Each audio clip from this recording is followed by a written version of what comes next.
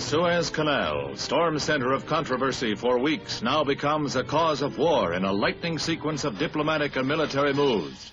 Since its seizure and nationalization by President Nasser of Egypt, the vital waterway has precipitated a new crisis in the already tense Middle East. Crack French units are embarked at Marseille, bound for a joint staging area with Great Britain on Cyprus, less than an hour's flight from Egyptian ports, where they are prepared for seizure of the canal by force. Simultaneously, Britain reinforces its garrison on the island for the same eventuality. A naval concentration in the eastern Mediterranean strengthens the military buildup, even as Israel, in a lightning attack, thrusts deep into Egypt to the vicinity of the canal. France and Britain issue a 12-hour ultimatum that all fighting must cease.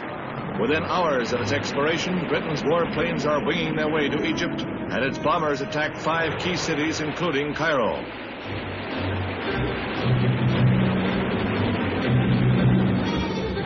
Following a Security Council veto by Britain and France of a United States motion for a ceasefire, President Eisenhower, after consultation with Secretary of State Dulles, makes a firm declaration of United States policy. The United States was not consulted in any way about any phase of these actions, nor were we informed of them in advance. In the circumstances I have described, there will be no United States involvement in these present hostilities. I therefore have no plan to call the Congress in special session. Of course, we shall continue to keep in contact with congressional leaders of both parties. It is our hope and intent that this matter will be brought before the United Nations General Assembly. There, with no veto operating, the opinion of the world can be brought to bear in our quest for a just end to this tormenting problem. In the past, the United Nations has proved able to find a way to end bloodshed.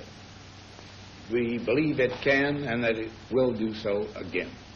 The whole question is brought before an emergency session of the General Assembly, where it faces the bar of world opinion.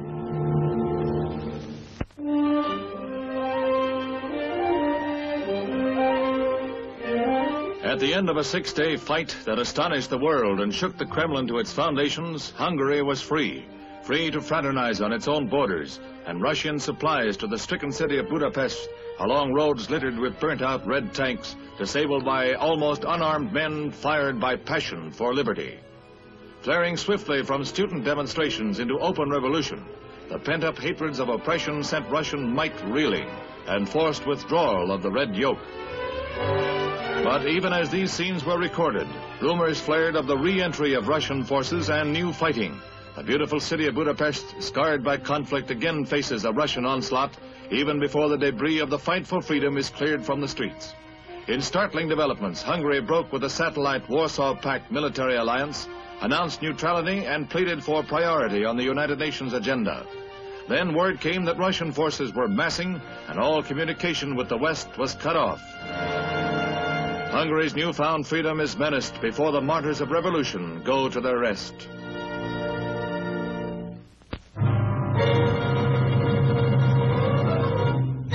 The streets of Rome are thronged with demonstrators cheering Hungary's fight against red domination. Students began the demonstration in the early morning, 500 of them. By midday, over 10,000 had joined the anti-communist protest. In nearly every major Italian city, similar demonstrations were staged. But in Rome, things got a little out of hand. When the crowd marched on Communist Party headquarters, police moved in to keep order. In a matter of minutes, the political demonstration dissolved into a non-political riot. It started with scuffles that quickly turned into slugfests. Through the heart of the city, the battle between students and police raged. No new thing in Italy, but perhaps by its very intensity, a measure of Rome's anti-communist fervor. From horses to horsepower, that's quite a switch for the Texas Ranger, who with his trusty steed and shooting iron long has kept law and order in the Lone Star State. But modern technology is catching up with the Old West, so now it's horses under the hood, and even old paint must admire his sleek new replacements. The cars are needed to pack the modern Ranger's arsenal of weapons, but horse is also part of the arsenal, gets a free ride to where the highway ends and the lone prairie begins. There's still a job for old paint with the Rangers. Horses take over where horsepower ends, for the Old West lives on.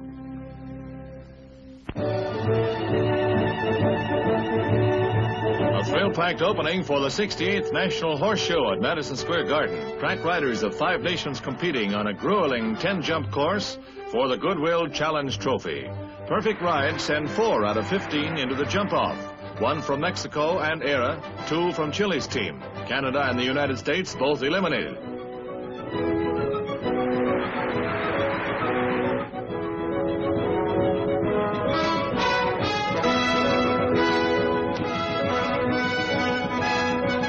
A test of horse and horseman with courage, speed, and skill at a premium. The winner, Mexico's General Humberto Mariles. Adding to the opening night pageantry and color, a long-time horse show favorite returns. The Royal Canadian Mounted Police musical ride. 32 Mounties on matched brown steeds in a brilliant display of precision riding.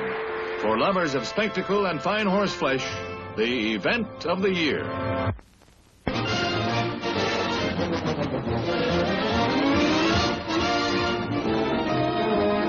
Hi. This is one of my favorite hobbies, astronomy.